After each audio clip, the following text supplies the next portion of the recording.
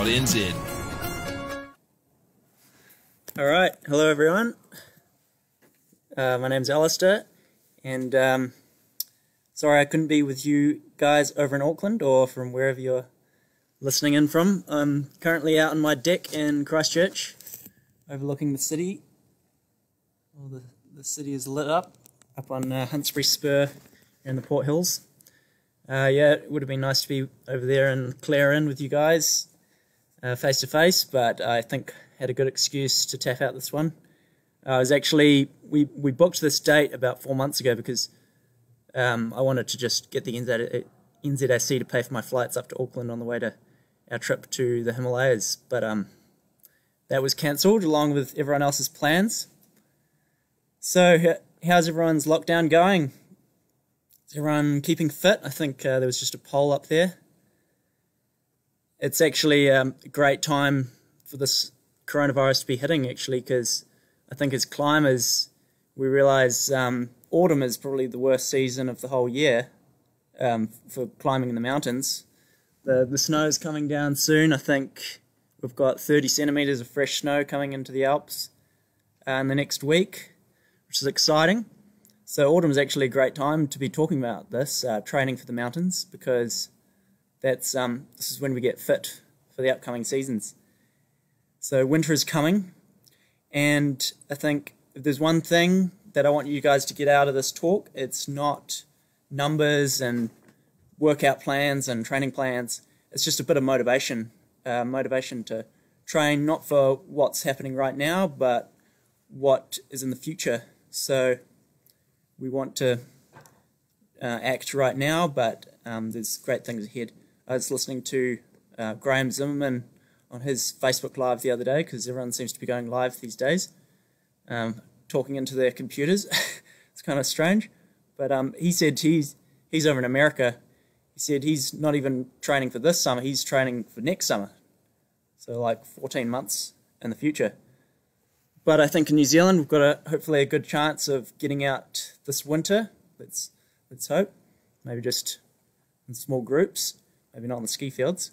But hopefully this talk will give you a bit of ideas how to train for the winter season and next summer. So just a quick introduction about myself. I actually grew up in Auckland as well as you guys, and I studied engineering at Auckland University. That's where I got started in tramping and mountain climbing through the AUTC and ORAC. Is anyone from those clubs here? And then that was a great time, learned a huge amount from those guys and those in the volunteer clubs, and passed on a few skills. It was a really good time to learn, way to learn. Then I went down to Christchurch for a master's in engineering, started to cut my teeth in the Southern Alps a little bit. Then I ended up getting a job in Sydney, worked there for 3 years in an engineering consultancy, sort of renewable energy engineering, and there I managed to do a half-year stint in Canada, got some good ice climbing in, and came back to Australia. Then over the last year I spent a bit of time in Europe, Chamonix, and eventually came back to New Zealand, and pretty glad I came back when I did. In hindsight, would have been pretty chaotic to be coming back amidst all this.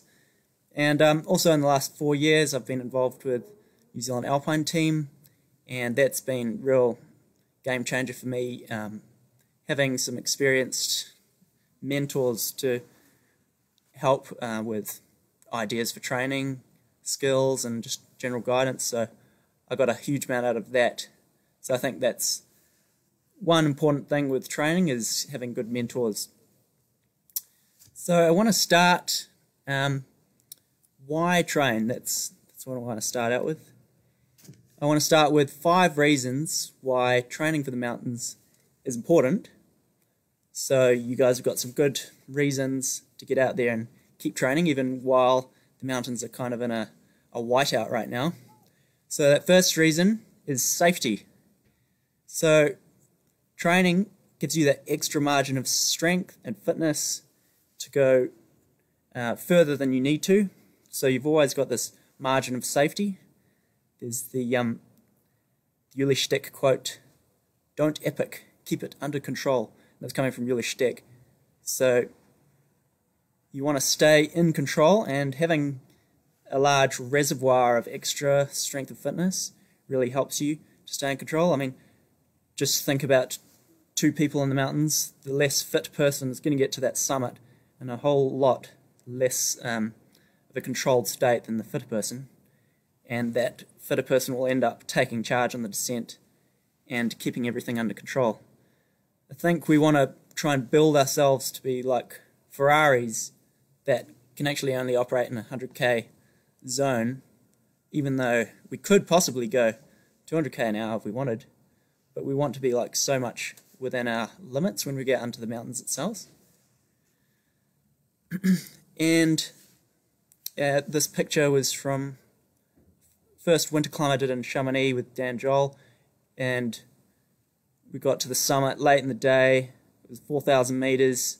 I was totally bonking because of the altitude, and I think just having that extra bit of margin kept me in a little bit more control, even though I was completely exhausted. If we would have been turning back otherwise. And the next point is speed. So training gives you more speed, which in a whole lot of different ways creates more safety. And when I say speed, I'm not talking about running up and down mountains, which is fun, but I'm actually talking more about continuous movement, so never having to stop and not having to take breaks every hour for 10 minutes to regain your energy. So that continuous movement means you'll get to the summit at 3 p.m. rather than 6 or 7 or 8 p.m. And so you've got all that extra daylight to do the descent. I remember Jane Morris said, "I don't go fast, I just don't stop." So speed's not about the actual meters per second, it's about continuity. So having high fitness means you just never have to stop and you just keep going. So of course that leads to a lot of extra safety. The third one is resilience. So that's being able to withstand multiple days of movement and training. So on those longer trips, on those expeditions, you're able to keep going day after day. Maybe it's a 5-day long climb.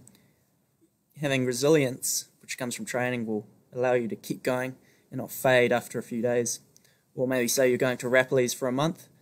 Having resilience through your training will mean you can climb a lot more days of the month and not have to take as many rest days. So this picture's from approaching McCoy Col in Southern Alps with the Upper Akai in the background. So I remember coming to the end of my time with AUTC, I thought, you've got to do your rite of passage in the mountains, doing a really long trip. So we did a trip, Arthur's Pass to Mount Cook. It's becoming quite popular these days. I think it always has been. And having those kind of long trips in your bank of fitness gives you that sort of multiple day endurance, and your body doesn't really forget that. So we can also build that resilience by having hard weeks and then having shorter weeks, but trying to pack in a lot of training in a short amount of time. And that's what will give you the extra margin on those long pushes. After 4 or 5 days, you'll still have enough in the tank to keep going.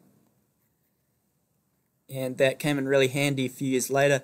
Me and Rose Pearson, we ended up we hadn't really planned to do this climb. Well, she had, but this was the West Ridge of Tairahu. That was on the 5th day. Still seemed to be smiling, but that required a lot of resilience to keep going. That was the 5th day, and we'd run out of food, all of that. So that comes from a long bank of training, I think, over the years. And the fourth one is enjoyment. So I think when you're fit, you just enjoy the mountains more. You're not always complaining or feeling like you're tired. You're feeling fresh more often of the time. So you get to the summit and you're stoked. I think that's what we want to get out of the mountains, is to enjoy these places. And by training, it means we can ignore that pain in your legs or your arms, and you can actually enjoy the environment. This was that previous photo, that was top of Longs Peak in Colorado. We were climbing some splitter cracks at altitude, about 4,000 meters. So I think that having that cardio training actually helped on that high altitude rock climbing, because I mean you're climbing these cracks, but you're puffing, so you could actually enjoy them. Whereas my partner, he was totally out of shape.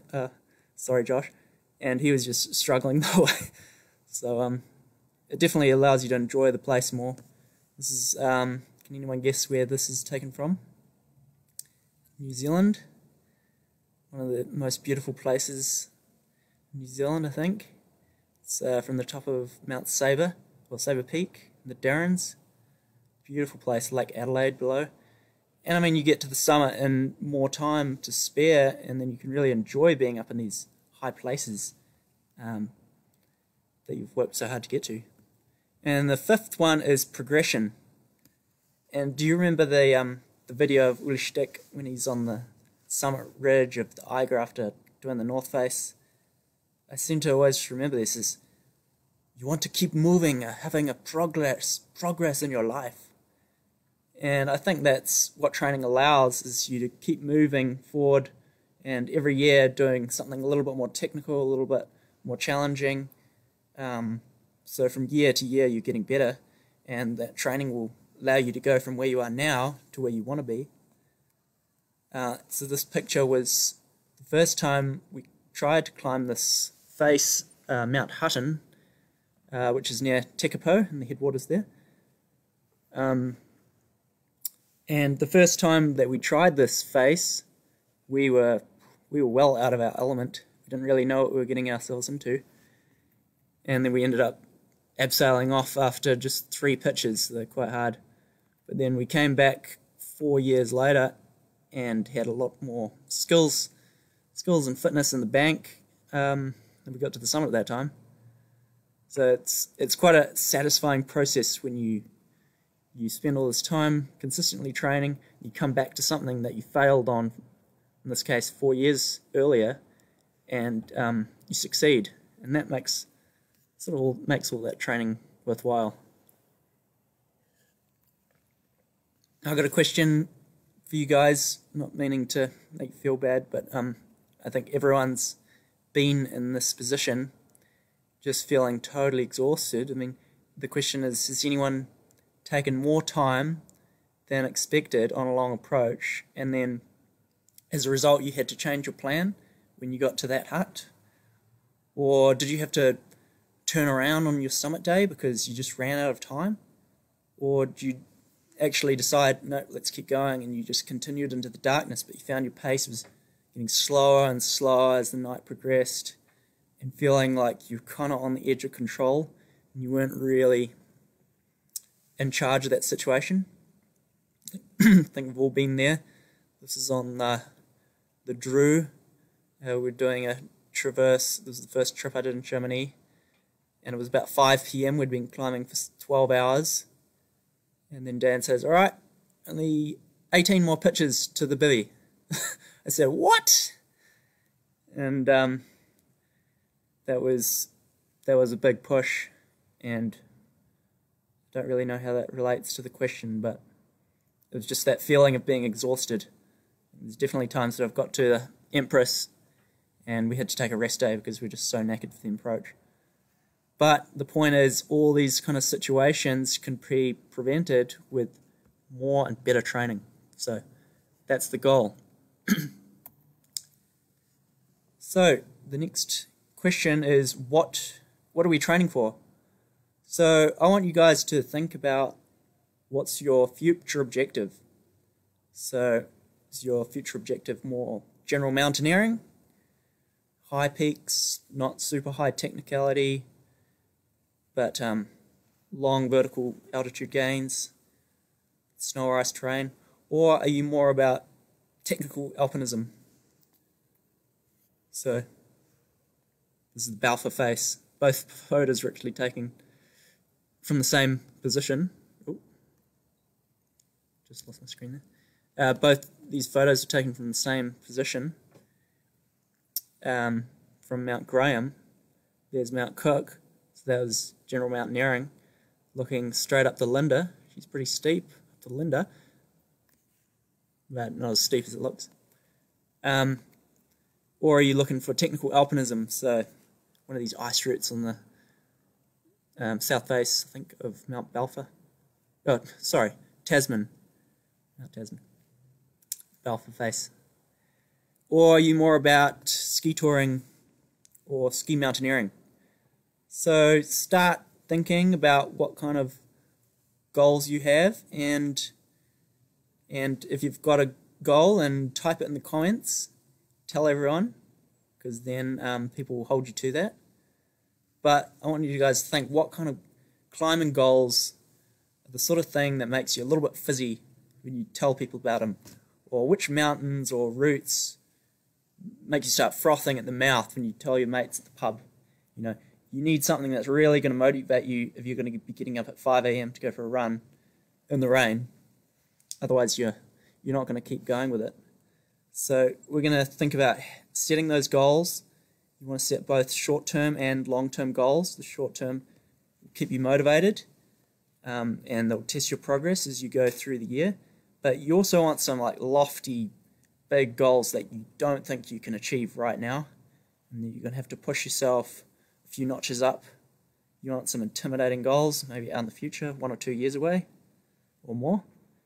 And we're going to go through the year and think about all the different seasons of the year to get you brainstorming. So first is autumn. This is just time for off-season training, tramping, general sports. This is actually why I thought it was such a good time to have coronavirus, because there's not much else you could be doing. This is in Pirongia. So it's a good time for lockdown. But soon we're coming into winter, so think about all those winter objectives. What have you got your sights set on? So this is obviously familiar terrain to you guys up in Auckland, out Narahoe from the Delta Hut. It's a good time for climbing those volcanoes, ski touring, ice and mix climbing. This is Jason Horrocks. If you're listening, Jason, hello. Near the NZAC hut, and I just brought back some memories of ice climbing from one of those cafes. But there's also great ice mix climbing down in the South Island. I highly recommend you guys all to come to the Remarkables Ice Mix Festival if it's still on, hopefully. But yeah, think about all those things you want to do in winter, write those down, and then coming into spring, it's a good time for alpine climbing, maybe also ski mountaineering, depending on what you're into. This is the south face of Mount Aspiring, so it's good. It's a springtime, late spring objective. Didn't end up climbing it because my partner got sick, so we had to turn back in perfect weather, but that's how these things go. Or maybe this is Coolwa Peak, so spring is a good time for those sort of ice-mixed gullies in the Alps. This is Peter Dixon, actually. It's always good to climb with different generations of Kiwi climbers. You get a lot of good stories. He told me all about climbing with Bill McLeod in the 1990s, and about how he soloed every route at the quarry up to about grade 22. What a legend. But I know in the North Island you've got things like East Ridge of Taranaki and Ted's Alley. Those are good climbs. So write all those down, those routes that inspire you. And then we come into early summer, and then you've got classic mountaineering in the Southern Alps. So it's near the top of Mount Cook. Or what else have you got? I mean, all throughout the Southern Alps. It's a great time to come down to Mount Cook, Mount Aspiring. And then up in the North Island, you've got all that Ruapehu rock climbing. So these are just sort of ideas. So this is Cloudy Peak. in Canterbury. Do some alpine rock climbing there in the late summer. Or Patagonia, good time to go over to Patagonia in February, do some alpine rock. It's actually, you think of Patagonia as this ice, rimey, mushroom towers places. Actually, tons of rock climbing. What else we got? The Darrans. So even if you live up in Auckland, there's no excuse not to get down to the Darrans for the late summer season. So the reason we're doing this is we're getting ideas for what you're training for, and then we'll figure out how to structure your training based on those objectives. So you've got to have an idea of that first. So while you think, I've got this video from the Grand Traverse climbing Mount Cook on the here it is, Summit Ridge. all its beauty.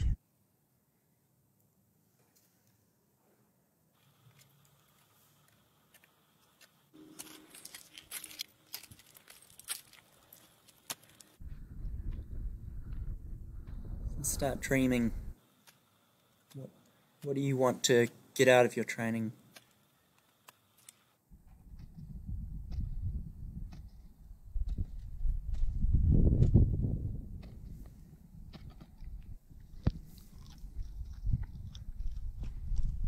Summit of Mount Cook.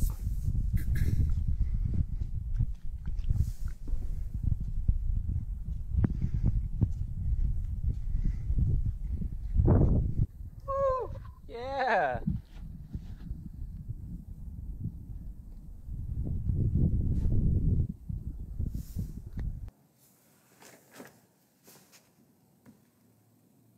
Just checking some of the questions you guys sent through. So Daniel Sue said, what's the appropriate ratio, strength versus endurance versus technique versus technical training, or all of the above?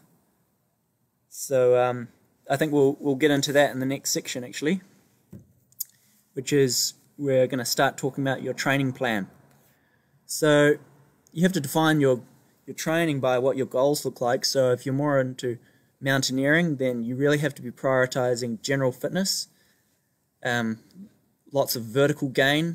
So when you go for those runs, don't look at the part where it says distance, just look for the part where it says elevation gain. That's your criteria. I went for a 400 meter run today, or a 800 meter run. You want to get as much vertical gain in your training as possible. You want a huge aerobic base, but you also want some pack strength and some general climbing in there as well.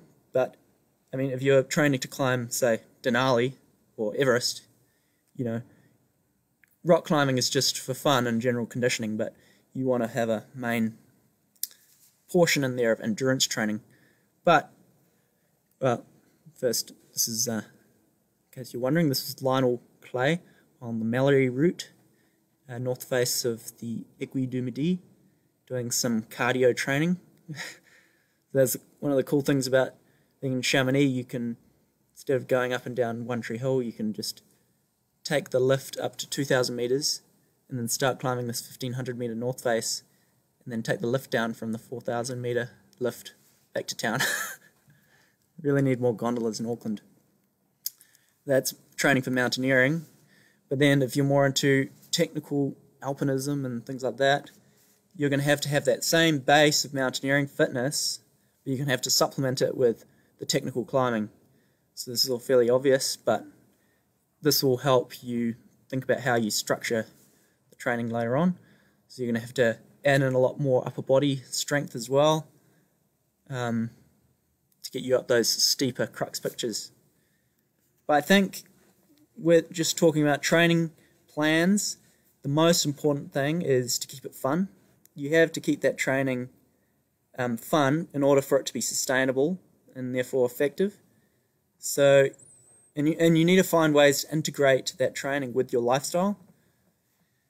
So getting all that base training that might be running to work or biking to work, you need to work out ways to keep your motivation level up. So that's including friends and making fun challenges. And then by maintaining that high level of fitness through the whole year, that's going to allow you to take advantage of lots of short notice opportunities through the year. So you want to stay fit enough that if someone says, hey, do you want to climb the south face of Douglas next weekend, then you're already in that position. You don't say, oh, just give me 3 weeks to train for it. So it's kind of different to other sports where you have, say, the Olympics every 4 years and you're peaking for that. I think in mountaineering you want to just maintain and have little peaks of fitness through the year. So just keep those kind of thoughts as we go through. This is all just general thoughts about training so far. This was supposed to be keep it fun. It's got to be fun. If it's not fun, then you might do that workout once and then you just won't ever do it again. So when you think about carrying a pack up and down Mount Eden 20 times, well, that might be okay for one session, but was it fun enough that you're going to do it week in, week out? So I personally hardly ever do any sort of repeats with a pack because it's just boring. I'd rather be, if you're going to get cardio, I'd rather just be running with the light pack, just only with the amount that you need. And then to get that pack fitness, go trad climbing somewhere on the weekend with like a 1 hour or 2 hour approach and just carry a double rack, ropes, heaps of water, get your pack strength in places where it actually makes sense. Now, I don't want to bore you guys with heaps of like scientific theory, but the one thing I thought was really useful to take into all of this is a bit of knowledge about heart rate zones. So I've stolen this straight out of the training for the new alpinism book. Hopefully he won't sue me for that. But the heart rate zones is the one fundamental thing to learn about training for endurance, which is what we're going to talk about next. So this is all this is relative, based on your max heart rate. So you can estimate your max heart rate by it's 220 minus your age, or there are some ways of working it out more accurately. But it's more just a conceptual thing based on the feeling that you have at each zone. So recovery zone, that's less than 55% of your heart rate. So if your max heart rate might be 190. So anything less than 90 beats a minute, that's recovery. But you can tell which zone you're in by how much you can talk. So zone 1, your nose breathing, any more than that, as soon as you have to breathe through your mouth, you're in zone 2. Zone 3, that's when you're sort of running up a hill. It's hard, but it's also fun. It's not painful. So you can get out short sentences, but you can't really have a conversation. And then zone 4 and zone 5, you can't talk at all. You're basically puking. It's that last little bit to the summit of Mount Wellington when you just do a really hard sprint. And the most important thing I want you guys to get out of this whole talk is that when you're training for mountaineering, it's a little bit counterintuitive, but 80% of your training should actually be in zone 1 and zone 2, mostly actually in zone 1. That's a bit tricky. So 80% in zone 1 and 2, so that's actually low intensity. So that's the important point. You don't need to make all of your training gut-busting efforts. The vast majority of the hours of training that you do should just be relatively easy effort, and that'll allow you to recover better and just to build a huge aerobic engine. So anything from hiking or running, cycling, tramping, cardio in the gym, but as long as it's in that zone 1 intensity, that's actually going to build the most endurance. And I think if you're like me, I used to think, well, zone 1, that's easy. How is that going to make me any fitter? But if you read the Training for the New Alpinism book, you realize all the physiology behind that, and that there's 3 different ways how your body grows more aerobically fit. The first one is you get by doing long duration at low intensities, you get more mitochondria in your blood. I think that's right. Don't quote me on any of this. You get more mitochondria, which facilitates the energy cycle, so you produce more ATP and get more energy. So that's one effect that the Zone 1 training has. The other effect is you get more dense network of capillaries through your muscles, I think. The third one was you get better enzymes. So you can read up on all this, but basically it has all these great effects having all that Zone 1 and 2 training, and the function that will make you more fit is the duration and the frequency. So doing a high volume of that low intensity, that's what's going to get you fitter. So 80% in Zone 1 and 2, and then only 10% in Zone 3, is basically what they say, and 10% in Zone 5. So, yeah, incorporate activities that make sense in your lifestyle.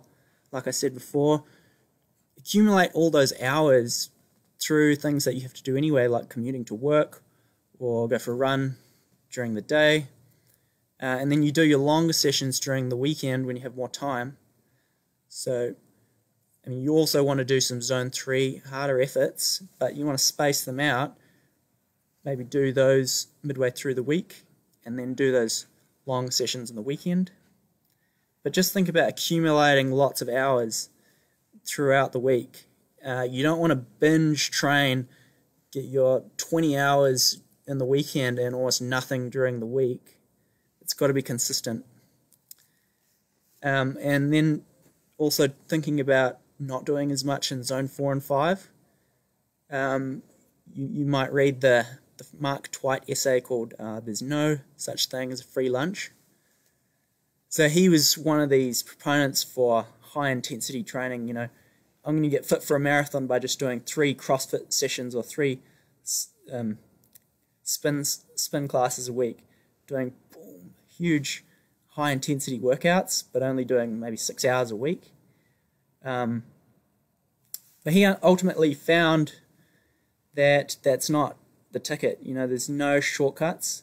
You need to put in those long hours because of that reason that I said before about the physiology. That you do want a little bit of the Zone 5. That's what's going to get your heart strong. So the other thing that he says is if you train long endurance exclusively, you'll be weak and slow. It would go forever. And to go long and fast, your training program must also include strength, high intensity, and speed work to sharpen that foundation of endurance. So think about it like a food pyramid. You've got your whole meal, Zone 1, 2, low intensity training, boom, huge base. You've got a massive aerobic base, and then on top of that, you put your meats of, you know, hard hill sessions, hill sprints, and then on the top, you've got your intervals, you know, 30 seconds hard, 30 seconds off, that kind of thing. Might sound a bit like training for athletics, but you can do this without even thinking about it, you know, just going really hard one day to work on your bike. That'll be your Zone 5. But the important thing is to keep it specific to mountaineering. So spend as much time on the rough trails and rocky terrain. The more time you do that, the better. And the more uphill included in that Zone 1, the better, because you build that uphill strength. And we're climbing mountains, right? You want to be good at uphills. So the more vert, the better. But, like he said, you do want to sharpen that. Sorry, that was all about endurance. Missed that one. But you do want a bit of strength as well, depending on your objective. And that's probably, if you're a rock climber, that's probably more what you're interested in training. But even Steve Horst said, let me state that simply going climbing is not the best method of strength training for climbers. So of course you want to do as much climbing as you can. Not right now, of course. but Steve Horse said just going climbing, not the best method of strength training. So that's actually a good time to be locked down. We can do our strength training in a bit more specific way at home. And you might think, do mountain climbers need strength training? But actually strength increases endurance. So think about, say, if you're just training for Denali, you might think, oh, I don't need to do any leg strength because I just need a lot of endurance. But if you can't do one step up one of those, up a 45-degree slope with the pack that you're going to be wearing and the heavy boots, then every step is going to be so much of your percentage of your maximum strength, so you'll get tired so much quicker. And like if you're ice climbing and you're operating at 80% of your strength, you're going to get pumped so much quicker. But if you build up extra strength, they call it strength reserve, you want to be operating at less percentage of your max. So that's why, say with pull-ups, we're training pull-ups, once you can get to 10, there's no point to do 15 or 20 once you're strong enough to do 10 in a row. You should be adding extra weight. So hang some water bottles or barbells or whatever weight you've got, hang some weight for those weighted pull-ups, and that will increase your strength. Because as soon as you're doing more than 10 reps, you're just training endurance. But yeah, I'm not going to teach you guys how to do a pull-up. There's plenty of material out there. But for the upper body, you want to think about pull-ups, just lifting weights, tricep dips. But then I like to also incorporate the ice axes. So doing pull-ups with ice axes, because it's that specific grip strength. And you can train your lock-off strength with the ice axes. You want to make it as specific as possible. But with the dips and the push-ups, that will help train your antagonistic muscles. So one thing I learnt in the last few years is to try and train the antagonistic groups so that the pushing muscles as much as you train the pulling muscles. And that's going to prevent injury with rock climbing and in general. So for every pull-up you do one push-up to balance it out. So think about keeping yourself in balance. And then core circuits. So I just like to do 6 different core exercises, 1 minute of each, and then have a break and do that 3 times. That's all I do for core. And then lower body, you can do box step-ups or squats or lunges, heaps of stuff you can just do in your driveway. So that'll actually help a lot to get strong for the winter coming up. What else have I got here? Yeah, so you can try and train at home for ice and mixed. This was in Michigan. This is like someone created this dry tooling rig from I think that's a crane, a little crane. I tried making a little circuit at my house. So here's my little dry tooling circuit. I'm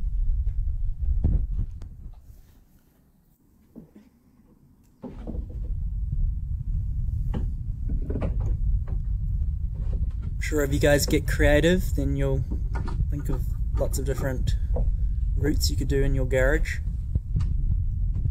There's plenty of people, climbing around the kitchen, but how's that going to actually get you strong? I think I was actually quite pumped after this. For the figure 4, no, figure 9. Yep, that's it. I just rigged up some prusik cord over the roof bars. That's a handy little carabiner. Where did that came from?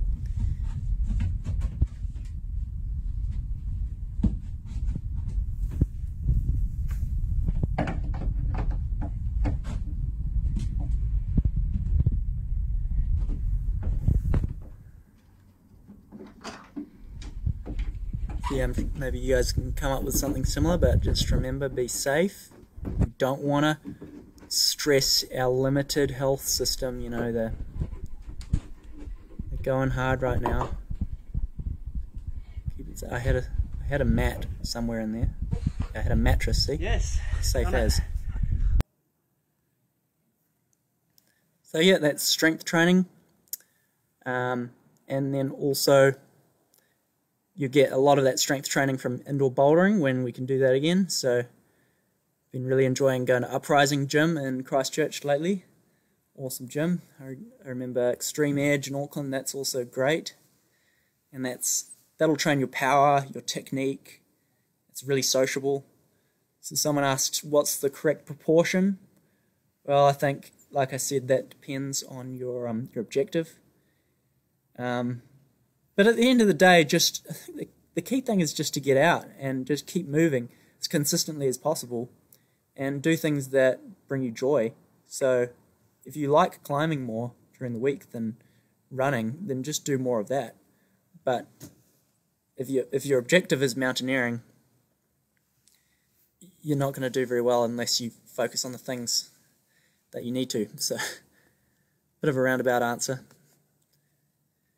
And then that last thing is high intensity. So you do want to train that high intensity as well. That's those zone 4 and 5 heart rate zones. This was going up Pikes Peak in Colorado. I was at high intensity, but it sure felt like it because of the altitude. But that's the kind of grimace you should be making when you're feeling really gasping for air and those short sprints. And what this training will do is actually grow your heart muscle stronger, so it increases the pump power. And that will definitely come in handy up in the mountains. Occasionally you need to go a little bit faster. And so you can train that through lots of things like intervals, hill sprints, or CrossFit, you know, Tabata or circuit training classes. That stuff that Mark Twight was saying don't do all of the time. Just do a little bit, you know. It's like a seasoning on your meat and potatoes. And I think in order to go truly hard, you know, to really hit those high heart rates, you need the right high energy environment. So I think having friends to challenge you and to push you, or having music raging in your headphones, that'll help. Like in group classes, it's a really high energy environment. You're going to go way harder there than you would at home without that stuff. And you should also take some pre-workout supplements that'll get you going. Just massive dose of caffeine. Take it sparingly. Just occasionally. Is a little bit exciting when it hits. But yeah, another way to do high intensity I've found during this lockdown is to look for some Strava segments in your local neighborhood and just go for a run where you just sort of jog from your house to the base of that segment. You know exactly where it is. So if you guys don't know what Strava is, it's this app that you have on your phone or a GPS watch, and one part of it is there's segments, so you can see these red lines, and when you run across through that segment, at the end you'll be on like a leaderboard. You can see how fast you were compared to your mates or the whole world. And so when you know that if you go really hard you might end up at the top of that leaderboard, and that's going to be that extra incentive to go a little bit harder. So if you do the ones in your local neighbourhood, they might be a little bit less competitive than the ones on the waterfront. You can get a little feel-good buzz at the end. Treat the ego. I think I had one idea for you guys in the club. You could make a Strava club, NZAC Strava club, and then every week you have like a leaderboard. You can see how much vert everyone's doing, and that competition will push some people will motivate some people. But with these high intensity intervals, make sure that you warm up properly. You want to have a really good warm up because you're really going to stress your muscles, and if you don't warm up properly, you'll end up not being able to walk for several days. But that's also why you need this huge base to put that strength training on, because you need to be well conditioned, that really hard effort. Okay. And the last component, well, I'm sure there's more, but the last one I'm going to talk about is ultra endurance. So ultra endurance is when you're going 12, 15, 20 hours or more, because mountaineering days, they're long. I realized that on the first mountaineering trip I did in Mount Cook region with Owen Lee. Hi, Owen. We went to climb Malto Brun. The first day was 12 hours just for the approach. I was like, whew, that was tough. Got to camp late. And the next day was 18 hours up the west ridge of Malto Brun. Didn't even reach the summit. Took us 18 hours. Jeez. And then the walkout, because we were so wrecked, took about 14 hours.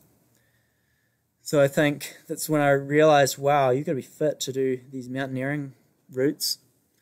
On this trip to Patagonia that I was going to talk about, the first climb that we did, the first big effort was we tried to climb Torre Ega, which the peak on the left, that's Cerro Torre, and then there's a notch, and then the next one is Torre Ega, and then there's a notch, and then that's Punta Heron, and then there's a notch. So it took us, I don't know, about 18 hours just to get to that first notch to climb Punta Heron, traversing across that face below Stanhart.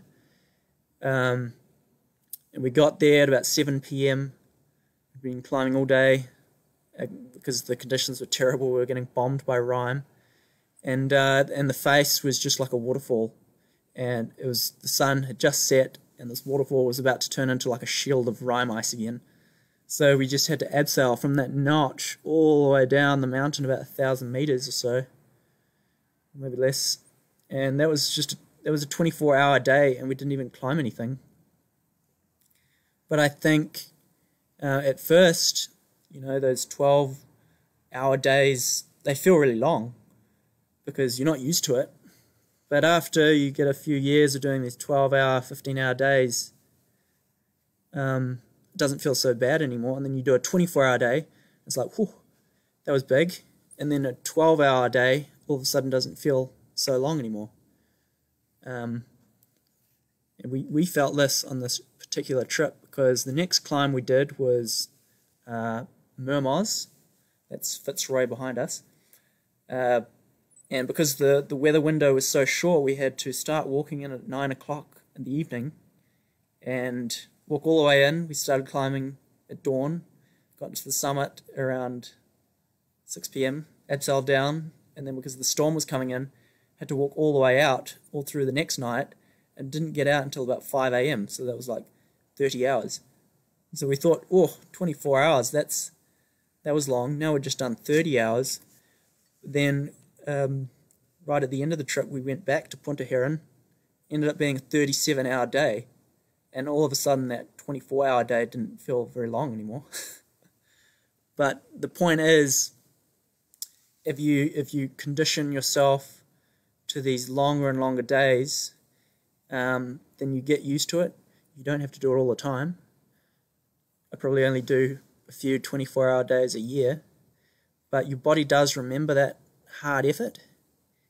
And if you know psychologically that you can handle a 30-hour day because you push yourself in the bush for 30 hours non-stop without sleep, then when you get into the mountains and you're like pushing 18, 19 hours and you're still going, you're like, oh, I'm fine, I've been for 30 hours non-stop.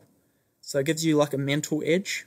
So I think that's important to have that experience.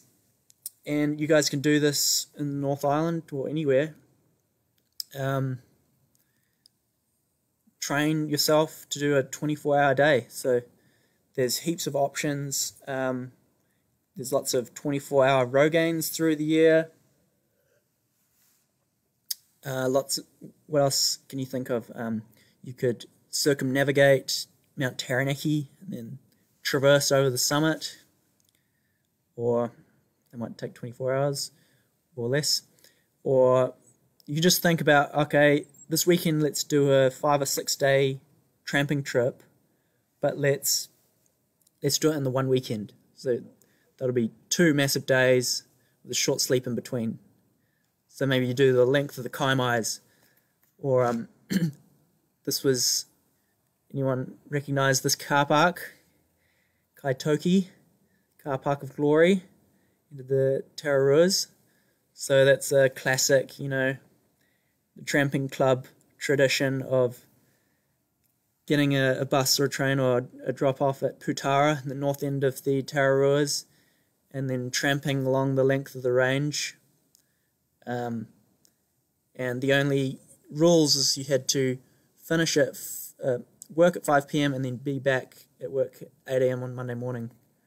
So you could do something like that, or you could do some big link up on Ruapehu. You could do this trip with Sam Clark. We did Ruapehu and then Ngarahoe and then Tongariro, one after the other. So you could make a loop out of that. We started at Blythe Hut on the south side, because that'd be cool to go up Taharangi, because you could get the highest point, right? But you could start at Whakapapa, whatever. Or you could do like a winter day where you try and link up all the 12 different summits. You just think of different ideas. This is the first time putting crampons on running shoes. Found out that was quite fun. Or you could go carbon neutral and bike to some mountain, like however far you want to bike, and then climb the mountain and then bike back. You'll not only be building some ultra endurance, you'll also be saving the planet. Oh, that's the next part. My last idea was you could try and do the max vertical gain possible on one hill, and like you could either do 12 or 24 hours on the same hill, just up and down. I had that idea because while we're all locked down, right, we've got to stay local. So pick your nearest volcano. Is it Mount Wellington or One Tree Hill? I decided, all right, this is a cool challenge to keep motivated. I'll go to the pipeline track near the bridle path and try and do as many laps as I can to get the height of Everest. So here's the Morning everyone, coming to you from the pipeline. This is where it all starts. The great journey of gas coming from Littleton. It follows the pipe down here. It's a bit slippery. Oh! What a day for it! This is where the pipe begins. Down about 3,300 metres. Incredible inversion layer. 7,500 metres. About to head up the Lhotse face, up to the South Col. 8,848 metres. We're on the summit, baby. Time to go home.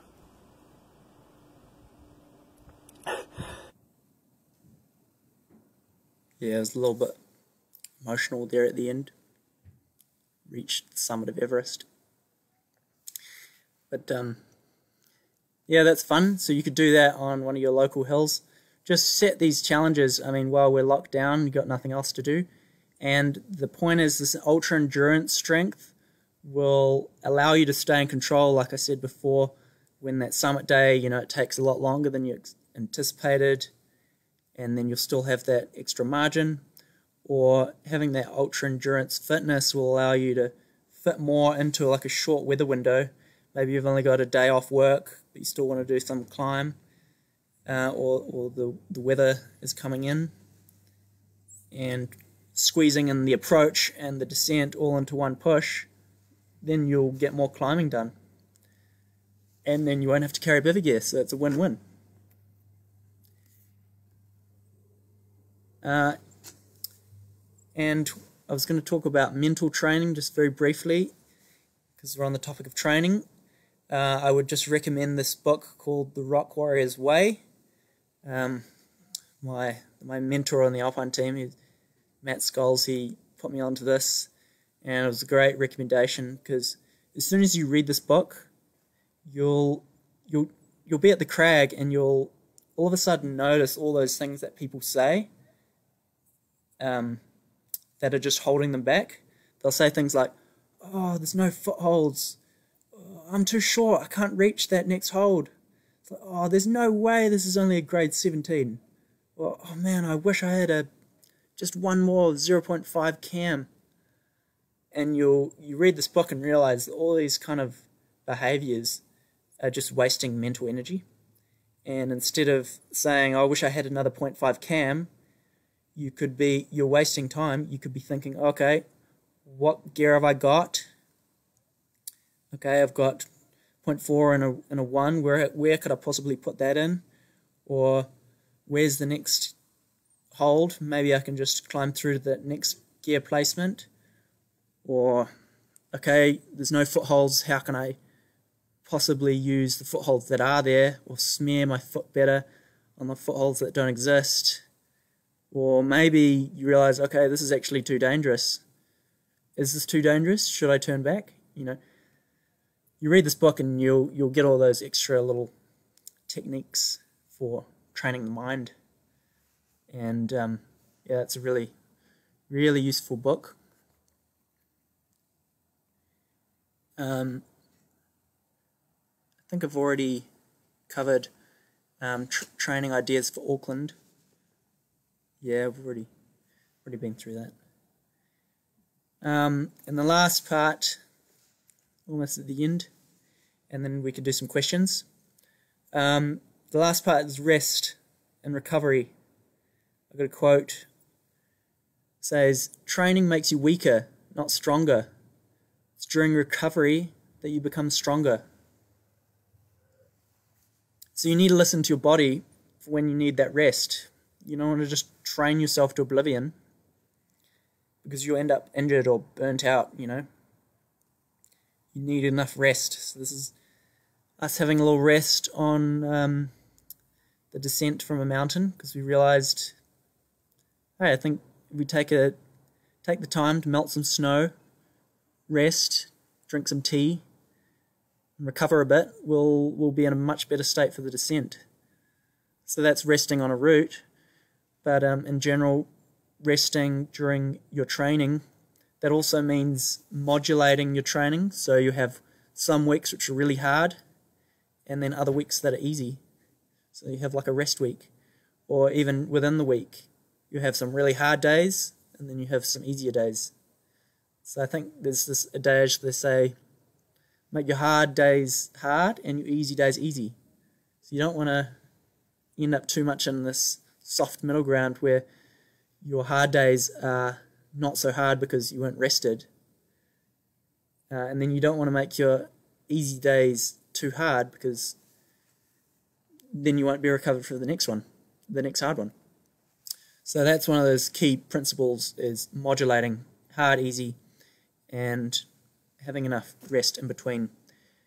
And in terms of recovery, my favorite go-to is it's all about nutrition. So I go for a fruit smoothie with protein powder at the end.